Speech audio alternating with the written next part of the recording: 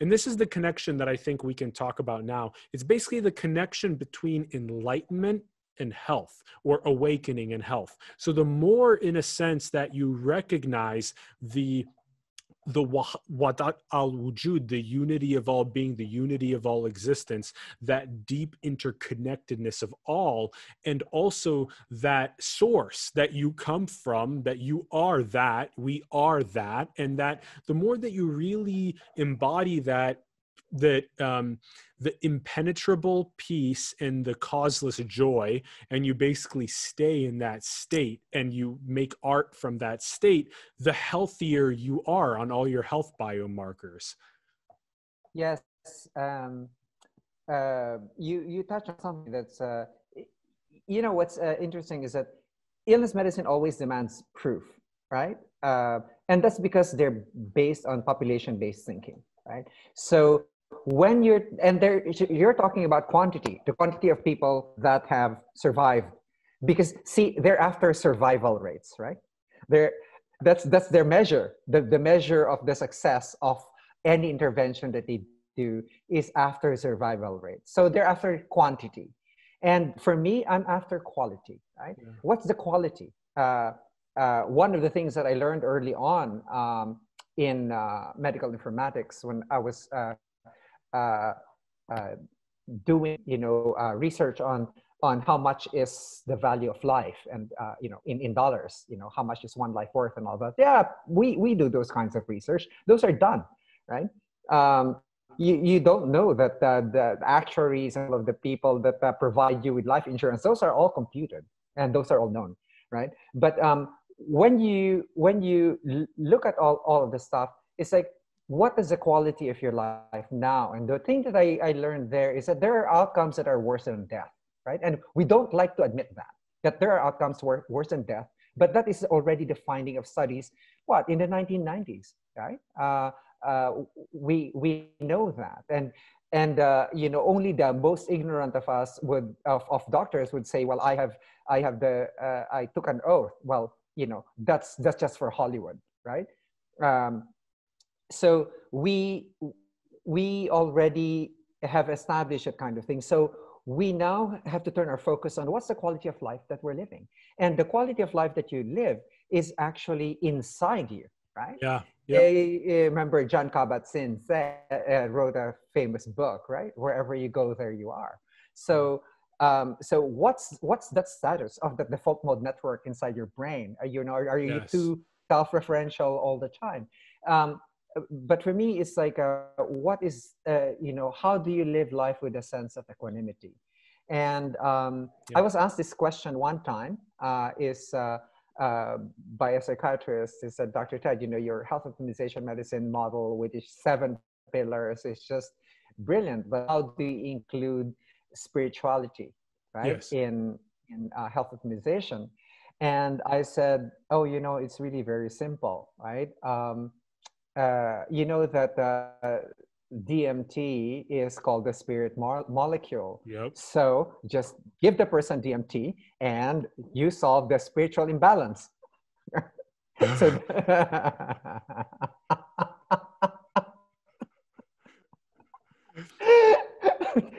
it's the fastest way to just obliterate the ego, and just melt right into the infinite consciousness, just melt right into it. And then hopefully you can re-baseline. The big thing is to re-baseline after entheogenic experiences, unleashing the divine within, but then can you re-baseline to that level of re-baselining is actually done through practice, like a meditation practice. Exactly. Or other practices that actually point out to you the illusoriness of the self, right?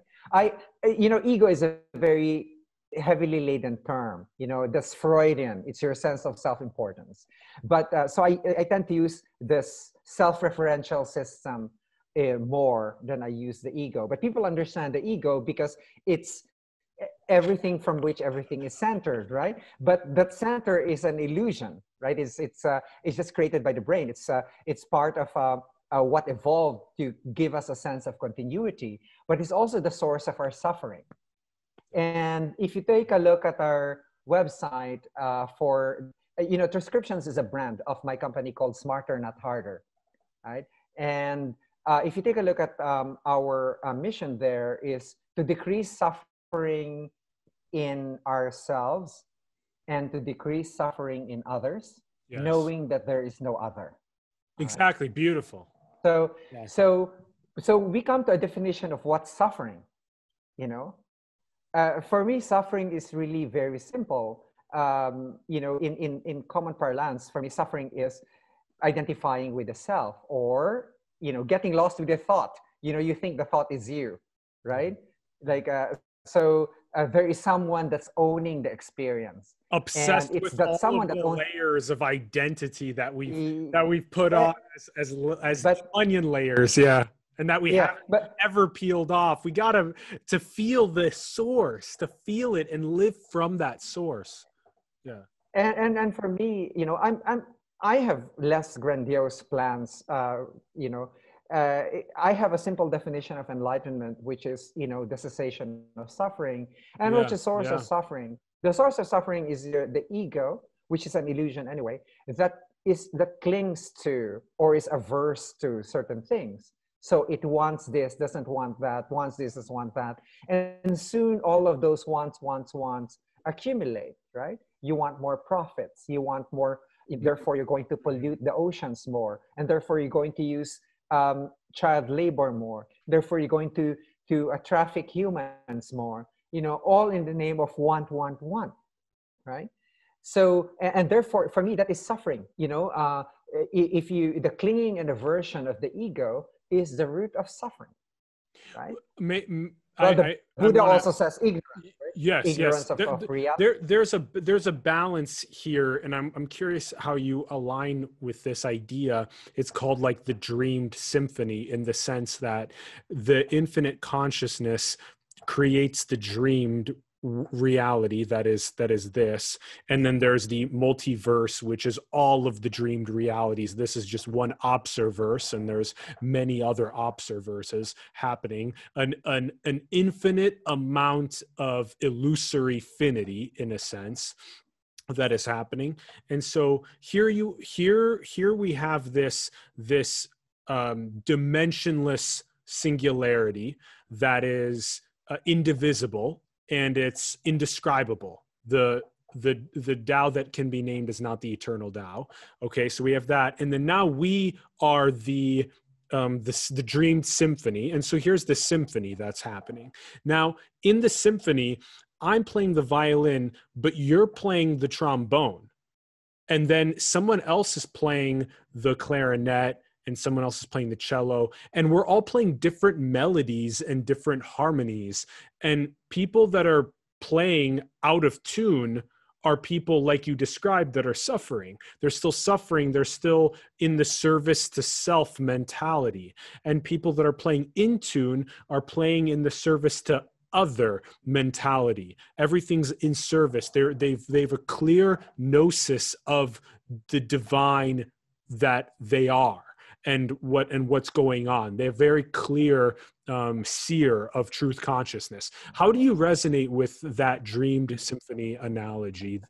Man, that's fucking heavy. I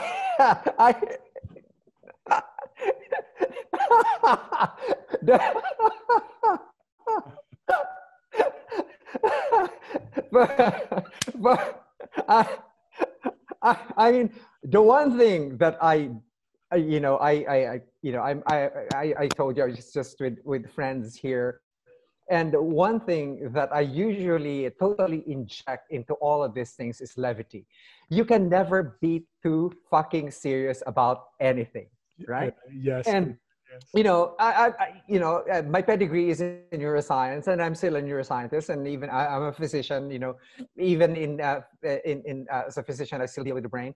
So let's bring down. So for me, right now we're trying to. There's a $20 million prize now, the Templeton, to elucidate the mechanism of consciousness, right? Yeah. And one is the causal model, which is the integrated information theory, right? And one is the Achacoso model, or the non-causal model, which is the global workspace theory, among others, right? You know, because my interest in this is still in consciousness. And then there's, of course, you know, philosophers, you know, they say, well, maybe it's panpsychism. Whether or not it's inherent or emergent panpsychism, you know, you don't know who wins, right? But, you know, my thing is, this is fun. And this is my answer to your question. Yes. My answer to your question. Ever since I was a kid, all the way to now. So my first experience with ayahuasca, for example, it's as if a rug was pulled from under me as a strict scientist, you know, just looking at the world with this, you know, and then it's as if a rug is pulled out under you, and suddenly you see that there are dimensions out there that were unavailable for you before, right? So and then it's easier for you to actually realize that the self is an illusion, you know, and then now physics is saying that space-time, we're losing space-time to be, it's an illusion, right? And we now have people saying that all we're doing in this world is like, we are just a user interface with fitness functions. That's Donald Hoffman, right? We evolved, we see an apple, we see this, only because that's, you know, that's our user interface in order to execute our programs or survival and reproduction, right? And but for me, the zeitgeist, the spirit of everything else is a fucking game. You know, when you best enjoy the game, you know, when you an MMORPG, massive multiplayer online role-playing game. This is what I say. You know, it's very difficult to convince people, unless they have done programming, that what you believe in is not necessarily true. Right? Right? So, but the biggest punch that I give them is that when you were a kid, you believed in Santa Claus, right? And then you were able to shed that belief. That's right. Other beliefs are harder to shed, right? And when you're programming, for example, if you set a global variable, if you set that God is true, then do the following. If Jesus Christ is true, then do the following. If you know, Gautama Buddha is true, then do the following. So you could see that, you know, whatever it is that's set in there. That's right. It's programmatic, right? Yep, it's super programmatic. But that's hard for us to accept, right? Because it's easier if you take an integral view. So when you embrace all that is, and especially all 8 billion of these individual players and what they see as true as their scripts, if you have an that's important, as their scripts. Yeah. But the thing is, they cannot see beyond the script, right? If we can augment their awareness beyond the script to the integral embrace of this beautiful mystery and expressing unique gifts, then we are into that more harmonious world our hearts know is possible. Yeah, that's why, can I combine some molecules that can balance the default mode network and the task positive network in such a way, right, that it is evident to you that there needs to be no owner of the experience, right?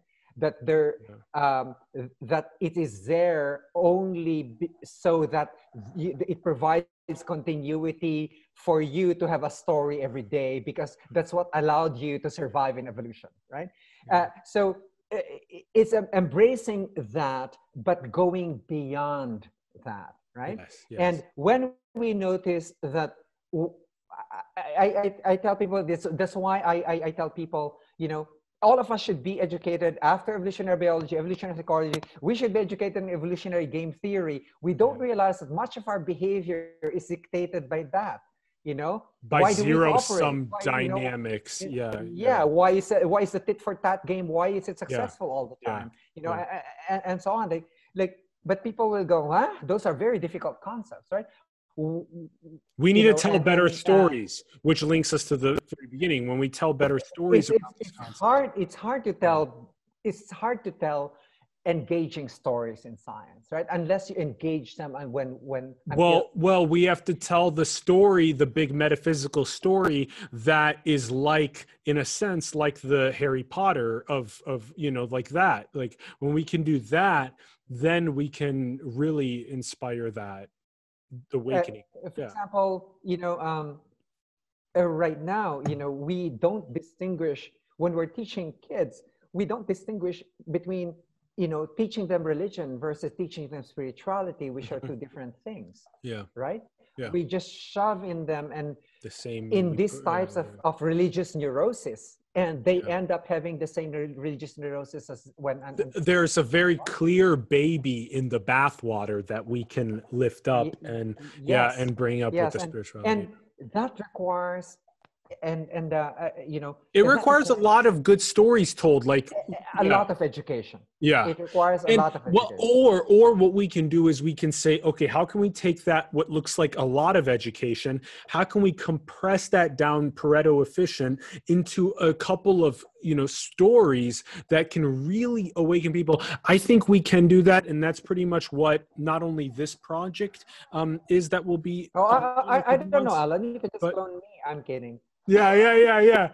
But this is why we are so passionate also about the space of, what like Los Angeles is doing with able to put together like the best animated content as well. Like why is, Pixar's like Inside Out so popular, or why is like Rick and Morty so popular in that sense? Can we make it into, or like SpongeBob SquarePants for like the kids? Like how can we tell a story that's so deeply, or like Game of Thrones and Harry Potter, that's so deeply interwoven with metaphysics though, and that animation and storytelling? That's what we're passionate about in 2021. Yeah. You can also do the flip side, right? Yes. What is that? What is that? My friends know that I have an allergy to stories because they have always fucked us up. We are predisposed to stories. That's why we have all of these conspiracy theories. We were born to gossip and so on. You can also do the flip side. Like we can teach children to meditate earlier, to have a practice earlier in a neuroscientific way, right? Here is how you observe the contents of your consciousness, right? That's part of what I'm describing in terms of the metaphysical story. Observing the contents of your consciousness, right? Early, right? Yes. Realizing that the self is just another content of consciousness. Attention itself is another arising in consciousness. So you see all of these arisings in consciousness, and especially when you teach them to kids before they develop that hardened sense of ego. I want this, I don't want that, I want this, I don't want that. Is they have this skill to take a look at their desires and aversions and say, okay, will I follow this desire, or will I get rid of this because I'm averse to it? A meta consciousness. There is a pause that happens, right? Before they actually act. There's that pause, and in that pause, the entire destiny of your life outcome in the world, it happens at that pause. Yes, because maybe you're gonna scream and yell at someone who is going to be, the most influential figure in your life, and you lose it, right? So it gives you it stops you from being reactive into being responsive. And all it takes is being able to examine. And for me, it's just a simple skill. It's difficult. It's a difficult skill. That's why you can turn it into a mental game, right? Of being able to identify your thoughts, emotions. Investigation into the nature of your being. And Rupert Spira uses a very good modern day analogy, which is the simple screen. Because if you think about that infinite consciousness as your being as that screen, and then having all of the different cravings and aversions and scenes that come up of the illusory multiplicity and diversity of objects and people as the scenes in the screen in the movie that you realize that you are that blissful, eternal, infinite screen that's always having these different slices of the movie. So yeah, you're right though, that first principle at the young age, there's so many indigenous cultures around the world, like the baby in their bathwater is the fact that they have what you described, which is that depth of truth, that depth of interconnection, that depth of unity, that depth of understanding the nature of their own mind. And, Buddha was one of the best indicators, and Adi Shankara was another massive one, Ramana Maharshi. They were excellent at that investigation. So, and it's I true. mean, infants are fantastic. They're great until we fuck them up, right? Yeah. Because they are, evolutionarily and biologically programmed, right? And then we begin the sociocultural programming with education, with education, with how the parents raise them, with the environment that they're in. So they're continuously getting programmed. And Yes. in fact, one of the things that I used to Interesting. encourage, So the script being the most open and integral, and understanding the nature of mind and reality at the youngest age. That script. yeah, and also, aside from I said going the opposite, it's teaching kids, how to examine the contents of their consciousness and why they need to do so. It's an essential skill that will not make them suffer in the future. Exactly. Right? Exactly. Because they know that they're just arisings in consciousness, right? And the other thing is, when it's too late for you, what I say is that, when you're 21, 22 years old or whatever, just go out and try to examine all of the beliefs that were placed in there by your parents, by your siblings, by your teachers and everything, and see if they're still working for you. Yes. All the lines of code. Those may not be yours, right? Yeah, that's right. As I say, you can set something false. You can, or my favorite is, if you don't need the variable anymore, you put a semicolon to it, right? Archive some code and update that with some new lines that are more integral. Yes, and then barring that, if you're still older, it's like, what kind of molecules can we use in order to break through that, right? So you have GP, you have psilocybin, you have MDMA, you have all of these things that can break through, which is, they're used therapeutically, but they're also consciousness-raising molecules. They are non-addicting consciousness-raising molecules. They're not addicting because they don't raise your dopamine at all, right? Yeah. We know the mechanism. We know the mechanism for addiction, right? So there's no more reason why they say, oh, these are because they cause addiction. They won't. Yeah. Right? Hacking your script. I don't know of anyone who would like to take ayahuasca for fun, right? Yeah. We do it to hack our script. That's why we do it. Yeah. Although, I hacked ayahuasca to my version of it called pharmahuasca because I didn't want to vomit, right? Yeah, which is the future. It's the no vomit ayahuasca because I couldn't for the life of me just, continue vomiting. But these are these are the kinds of things that are available, on the flip side of telling stories is, educating children, teaching them how to meditate, and and making it a practice, and making it a habit for younger people to examine the contents of their consciousness. Right? For us, it's difficult, but if you start them young, it's easy for them, because it's like seeing your optic blind spot, as Sam Harris likes to say. Once it's pointed out to you, you cannot, not remember seeing it. Right? And then there's this period where there's a time where you should examine what beliefs are in there. And, and then we have now this psychedelics that allow us to investigate our mind and allow us to change our scripts and so on.